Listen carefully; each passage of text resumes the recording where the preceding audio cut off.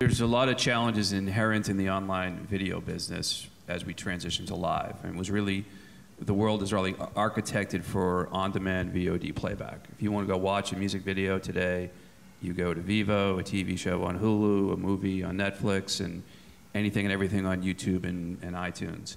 What the market didn't contemplate was this dual explosion of connected devices where we'd go from 10 billion in 2012 up to potentially 50 to 75 billion in 2020, combined with this propagation and explosion of social media tools. So, and the quality of the video has gotten better on smartphones.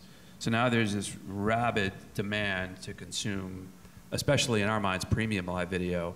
And now we have to create and navigate through those challenges and those inherent problems. What we found in terms of quality execution, identifying people that have an understanding of the challenges of live television and how that translates to a smartphone or a connected device. And you know, today, executing a Coachella is not, it's a very daunting task. You're producing content on up to 7 stages simultaneously. We're delivering out to audiences in the millions and on 1,000+ different device profiles.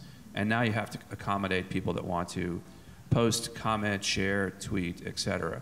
So there's a lot to address and deal with going forward, but I think a lot of it stems back to how the business has kind of come to life. It's also been, I think, very unexpected. And in the world, I think we're going to go for another 1 billion people will get internet connectivity in the next 3 or 4 years, and another 10 billion devices are with internet connectivity are going to enter the market. So it's a opportunity that's also got some challenges to it as well.